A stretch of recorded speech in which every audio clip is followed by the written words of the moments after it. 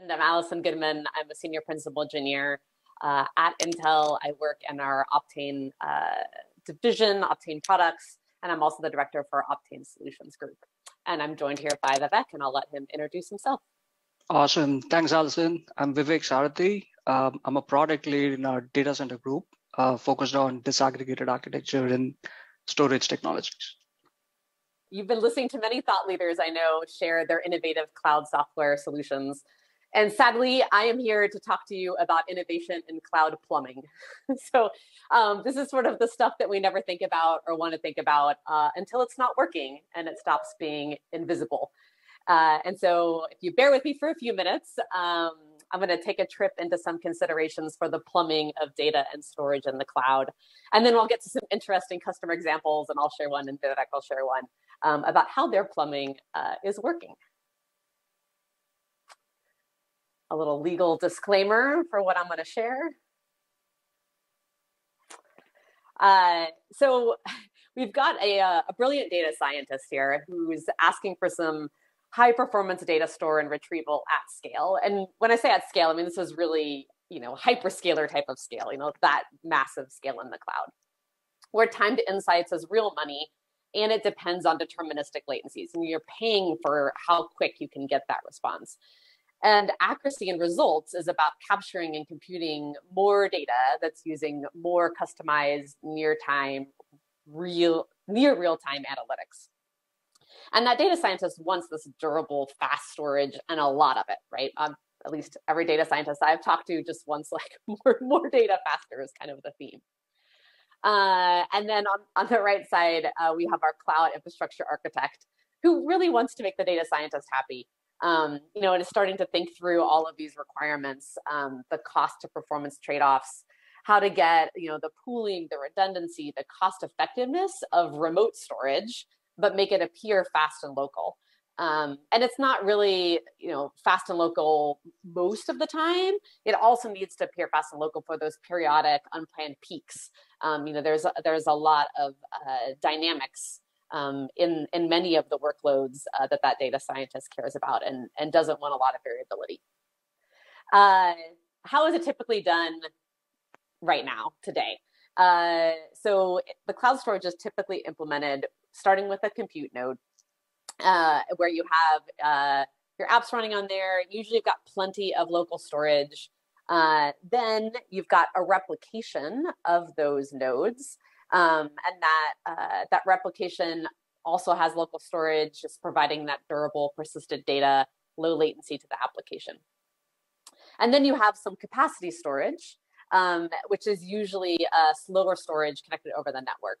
And the local compute storage is sized typically based on the highest potential need of a single server or an application, which means that most of the time, you're probably only using 15 to 25% utilization on deployment. And that's a lot of wasted capacity during normal operations. And then the CapEx investment for that SAN-based architecture is also really high, especially when you can't predict your future growth well. You're always sort of buying to oversize. And the cloud architects, know that they need to scale. They need to get a better use of resources for cost efficiency. And this is really the framework that's driving that disaggregation, which kind of leads sort of the meat of this, which is how do we get to this newer, better plumbing that gets us the right balance of that performance and that scale without all of this sort of waste that's in the system today and kind of continuing to grow as we need more data. So our cloud architect is back considering the options to meet the customer requirements with improved costs and improved resource utilization. And sort of the initial thing is really to just start pooling resources. Okay, well, I'm going to start pooling resources together because then I can get more of that efficiency of aggregation. And you do that by starting to separate the storage from the compute. So you're aggregating more storage together.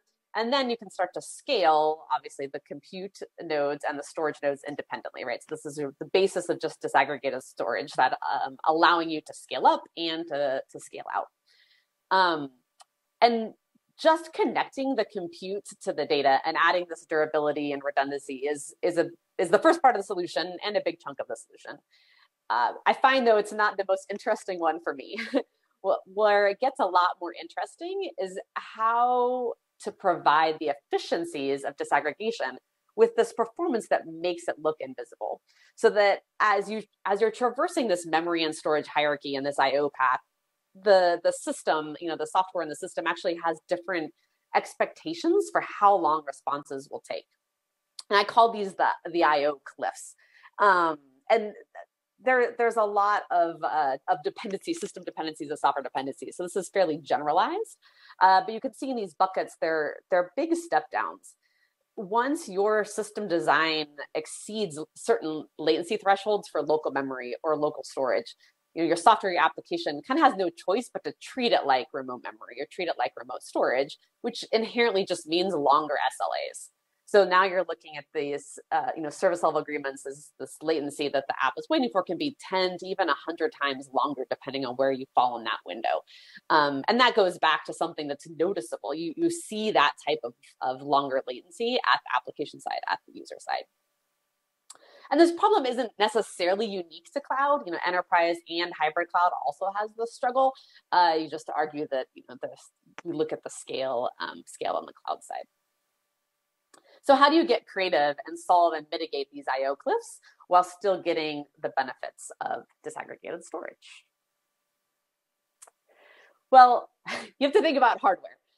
And I realize that nobody really wants to think about hardware or hardware choices because you want it all to be abstracted.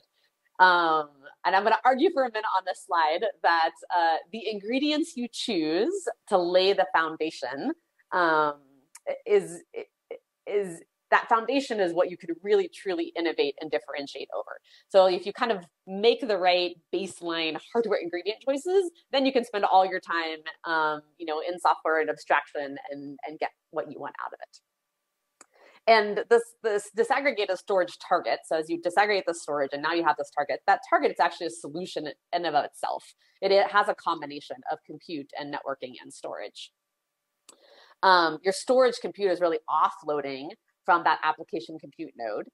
And then the faster networking and the Optane memory are the breakthrough technologies that kind of give you these tools to unlock the performance and help you solve that I/O cliff conundrum that I called out previously.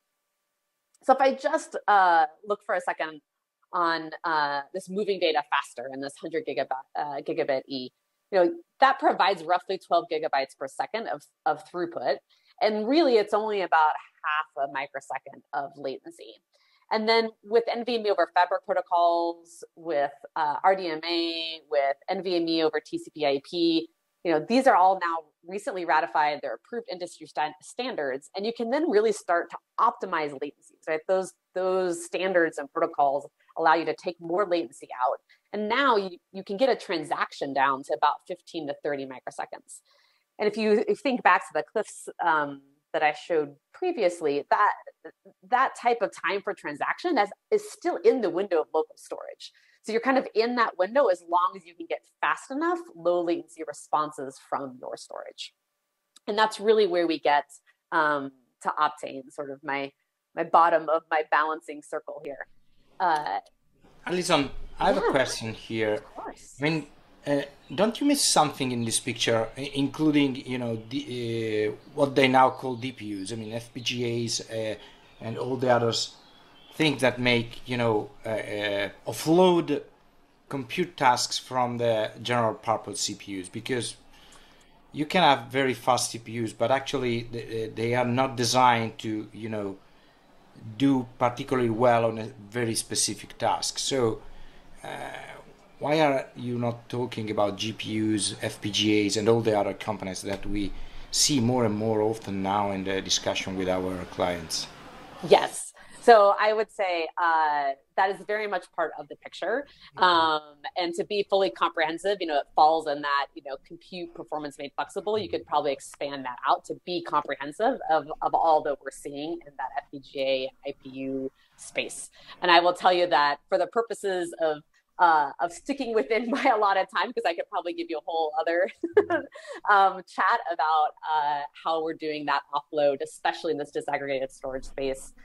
where there are some very specific tasks that work well with some more focused compute than only general.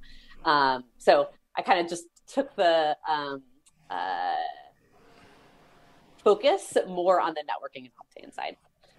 You're correct, though, that I would add that sort of in where you see the Xeon and the compute performance, that it's an alternative and additional aspect there.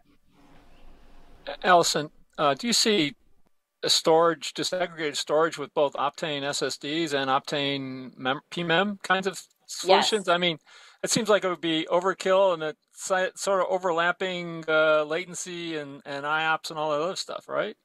Yeah, so I say yes, I see them, and what I actually see is that our customers are typically making a choice between one or the other, just based on what works best with their architectural choices. And so, if I just focus on sort of, DRAM's expensive, the capacities don't scale. NAND's cheaper and it scales a lot. And then you see kind of wedged in there, right, the two Optane products, the Optane persistent memory and the Optane SSDs. And they're both filling the gap. And what we're seeing, and I'll get to it a little bit, and Vivek will talk about it too in our customer examples, is it really just depends on whether or not the software is set up more today to do that right buffering as block store, or if it's more of trying to optimize, metadata store or some smaller block store, how much compute you're able to capture with it. Using the persistent memory, you get higher performance. It does require some more compute resources versus making the trade-off using an Optane SSD. And so I see, and we're working with customers that we've deployed both into production right now. It seems to just sort of be the architectural choice about what type of form factor and product you're going for. All right, thanks. Yeah. And so I think I talked through most of the circle answering those questions, but I would say that the Optane SSDs are really showing between 5 to 20 microseconds under really heavy write pressure.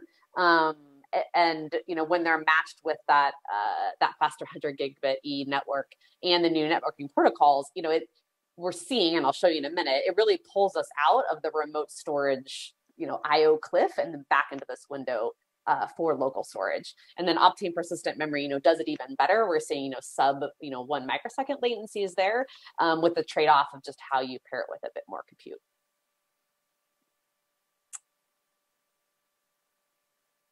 And then maybe one last thing before I move on, and that is, the optimal balance between these three hardware ingredients.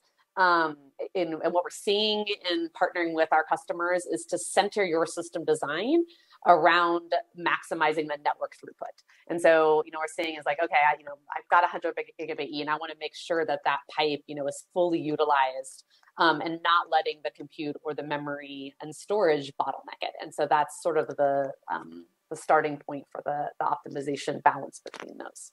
So Allison, can you access Optane PMEM through like NVMe over fabric kinds of accesses, or is it's really just a memory or a PMEM access, right? It's not going to be a storage device per se. So you can instantiate it as a storage over app direct, as a device that you can use as storage with NVMe. Oh, okay. Yep. So it does have that option. You're right, and that like most of the time when we're talking about examples and how customers are using it, they tend to use it more in a memory mode than a storage, but you can use it as storage, and we do see customers doing so. All right, thanks. Yeah. So I'm going to stop with my deep dive into the hardware, and I'm going to take a few minutes to show you how the cloud has been deploying this today and reaping the benefits. We see cloud vendors either taking these sets of ingredients and building their own disaggregated storage solution, or really working to build and buy a purpose-built solution with partners. So the example that I'll walk through is with Tencent Cloud. and their cloud block storage service that's kind of very successfully addressed this remote storage I/O cliff using Optane persistent memory. So this is a case of using persistent memory. So their cloud block storage, CBS, provides efficient and reliable persistent block storage to support their cloud customer workloads. And then, some examples of the ones that they're very specifically focused on with this CBS are high load OLTP financial transaction systems, high throughput e-commerce systems, data analytics for AI, and then high concurrency content delivery networks. Those are the focus areas for them. And CBS provides a bandwidth capability of about 4 gigabits per second and about 1.1 million IOPS on, and then sort of supporting a single disk up to about 32 terabytes, and then a single cloud host can really scale to like 640 terabytes if they want to go so far.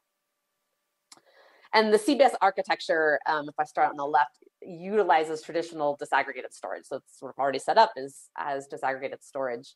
It has a CBS access, a management control cluster, the MVS, and then the CBS storage cluster. And so when a read or write request comes in from that CVM cloud host cluster, the CBS access forwards it to the corresponding storage node, kind of according to the routing information that's been provided by that MVS. And while this system is high performing, the Tencent Cloud had customers that hesitated using it for their cloud block storage. And that hesitation was latencies in the network transmissions that created a performance gap to local storage. So that gap, that I/O cliff, really made customers think twice before moving their performance sensitive core database and content delivery network to the CBS. And Tencent Cloud wanted to address this cliff, and they worked with Intel to innovate. So there's a couple steps that we took. So first, we addressed some of the network latencies by introducing RDMA, the remote direct memory access for replication, and then doing some very specific storage engine optimizations to eliminate some locks and waiting contention. So really focusing on getting that nice and streamlined. And it made a big difference, but the NVMe NAND latency, which you'll see kind of in that middle top, we're going to the SSC. The NAND latencies are still too long. And honestly, when you start doing a lot of write pressure, they get fairly variable. And so the middle column, the top box shows that initial storage design where the host data is coming in. It's allocated to the corresponding block node. It's cached in pages. And then you have 2 write operations that are going to those NAND SSDs, one for that business data and the other one for the metadata log. And both those writes have to complete in aggregate really before you can respond and say, we're done. And it was showing up in their system between tens to hundreds of microseconds. And that starts to add up and be sort of dominant in that end-to-end latency budget with all the optimizations on the networking side.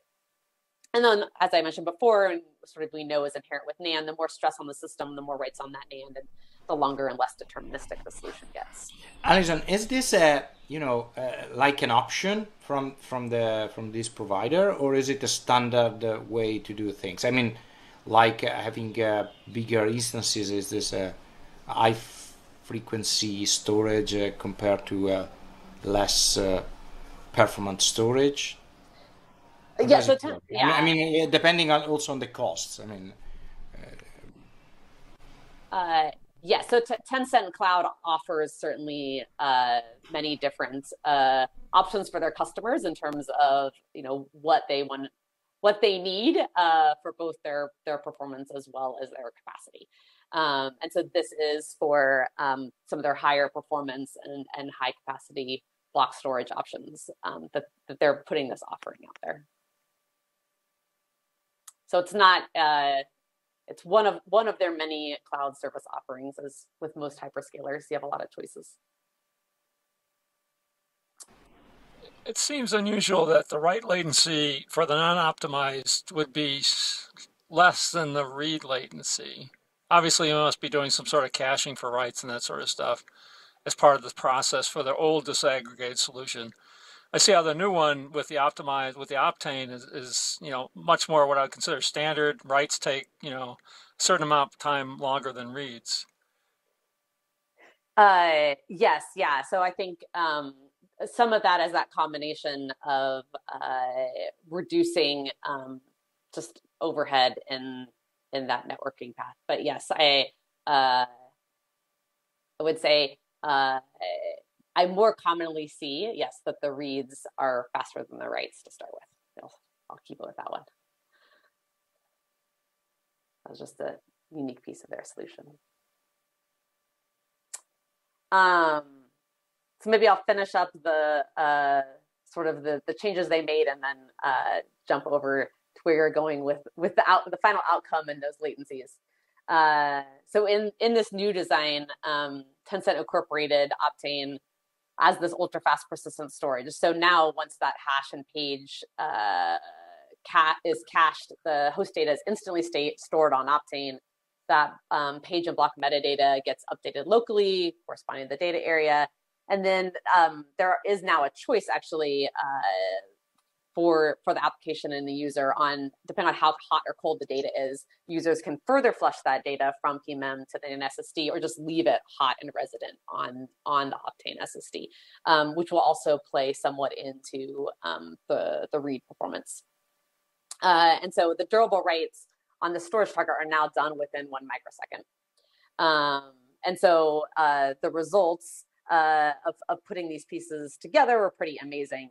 As you can see on the right, that Tencent Cloud was able to achieve lower latencies than both their current disaggregated storage architecture and their traditional direct attach architecture even.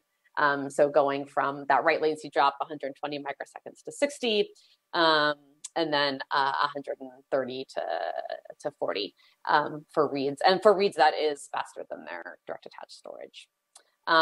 And so it was exciting for me and us and them because we bridged that IO cliff and really made the storage look local. I will move on and hand it to Vivek to go through the next example, which is a different way of implementing Optane for disaggregated storage. Awesome. Thanks, Allison.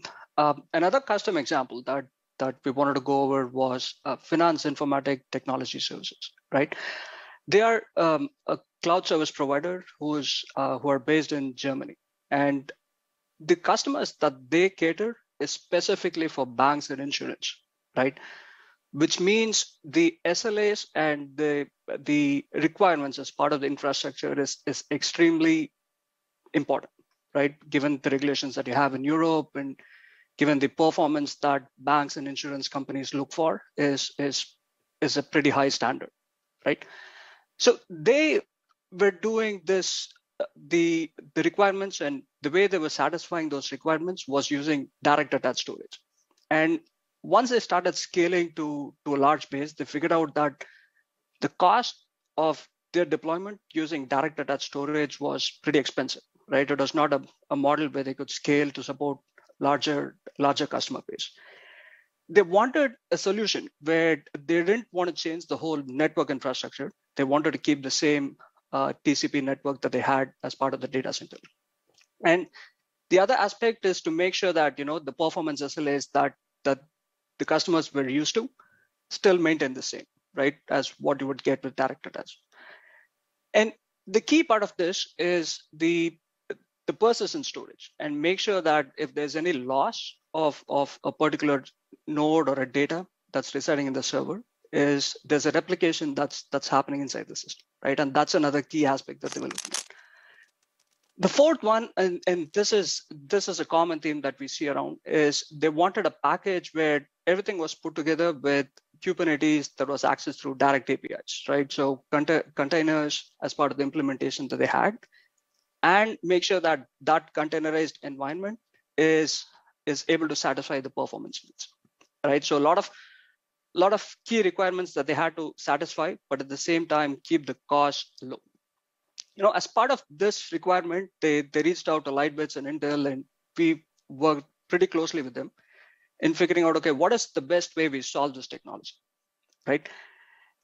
So what we did was we ended up using Lightbit software, which uses your TCP IP, right, which is standardized, and now you have the NVMe TCP IP that's ratified by the board as well. We used that technology, and made sure that we created a disaggregated architecture. Now you end up separating your compute and you end up separating your storage. You don't need to worry about the direct attached and the cost and the efficiency of how the direct attached is going to be, right? So once we disaggregated this, we ended up making sure that it was able to meet the the strict SLAs that I was mentioning early on, and the right performance characteristics that the customer was looking at, right? And what they figured out is based on the previous deployment that they had, the previous the model that they were doing, and moving to disaggregated with the right hardware components, right? They were able to get 50% better performance compared to what they had in the previous architecture, right? And I was mentioning about the cost aspect of reducing the cost of not spending a lot of money on a hardware that you're not going to utilize, or spending a lot of money on the software that you're not going to utilize, right? And that reduced the total cost of their deployment by 30%, right? So that's pretty significant. Just taking the right combination of hardware, right combination of software, and using that as part of the infrastructure that you're building, right?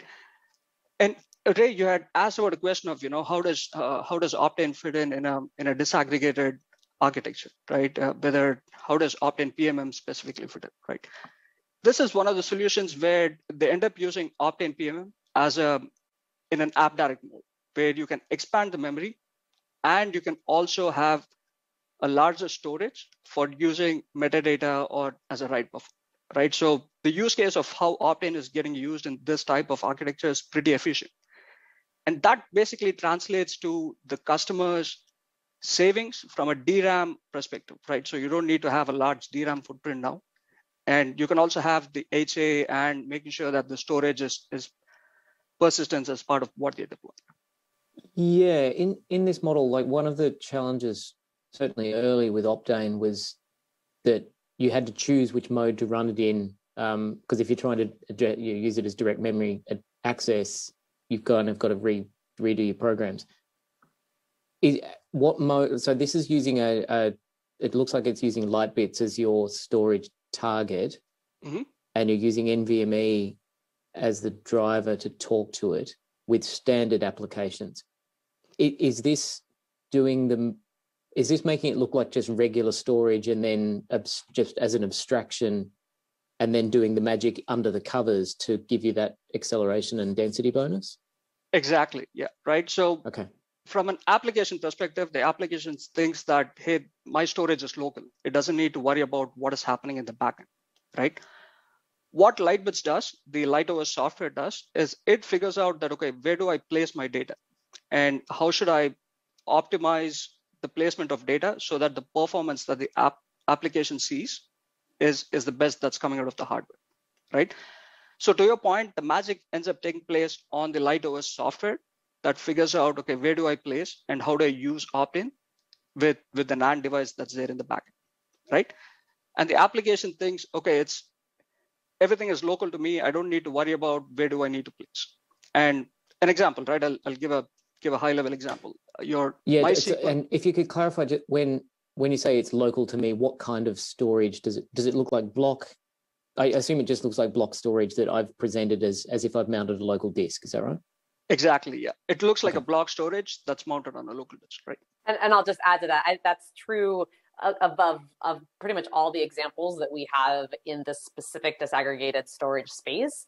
Is that what we're working with our customers to do here is to make it so that for any of the applications, it just looks like fast block storage that's local, and it's really through this sort of more infrastructure software that we're able to use either persistent memory in both of these examples or SSDs to do that acceleration. And in the persistent memory case, the app, it is invisible to the app. The app doesn't even really know that persistent memory is there and doesn't have to make choices about it, because that infrastructure software is the one that knows that you have this new, much faster persistent memory in place and is doing that data placement and taking advantage of both the persistence and the fast latency.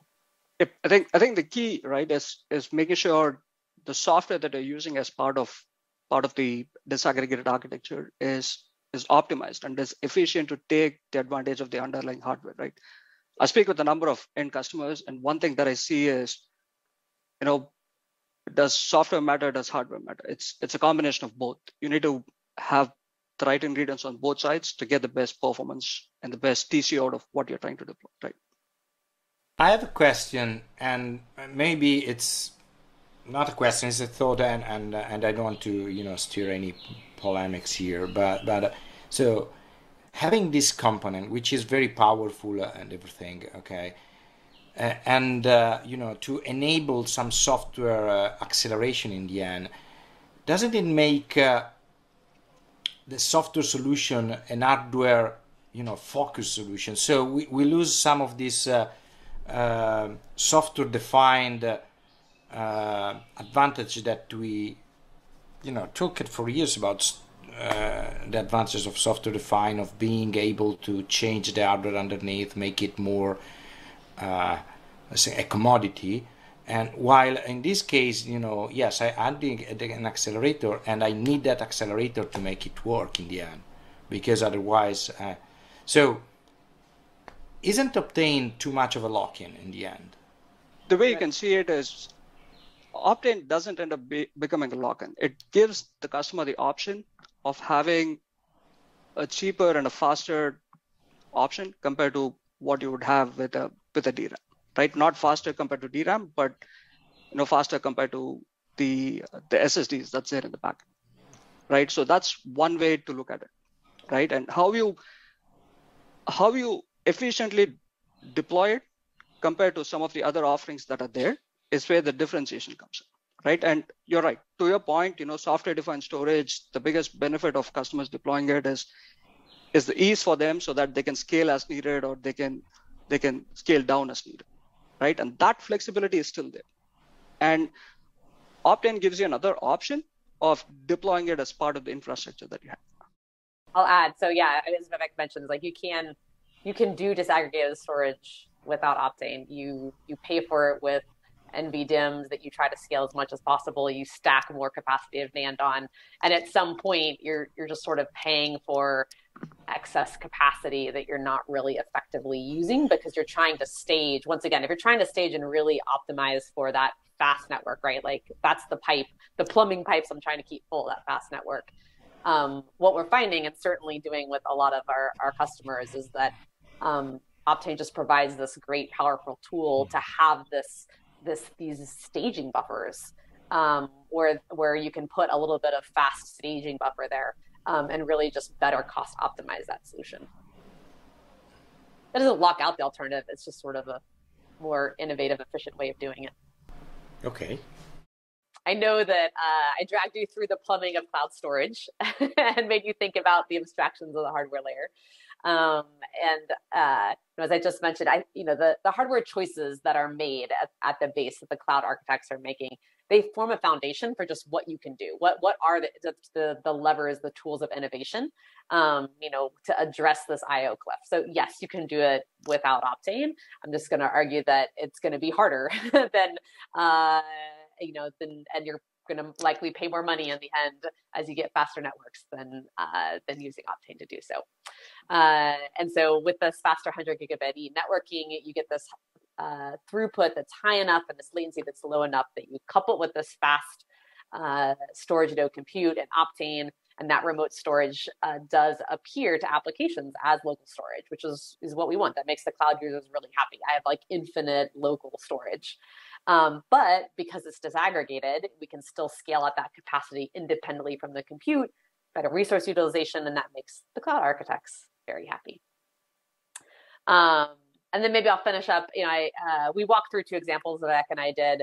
The Tencent Cloud, who's building their own, and then FITS, who worked with Lightbits and Intel for an optimized solution. And it was actually kind of tough to decide that these were the two to share with you guys today, because we do have several more deployments with CSPs that are using Optane for that faster storage. There's another PRC hyperscaler CSP that's using Optane SSDs in their Elastic Block Store.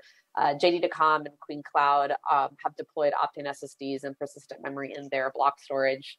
And so it's just been very exciting lately to work with the customers to innovate in this space, and see it deployed out there. as 100 gigabit E and faster networking gets broadly deployed.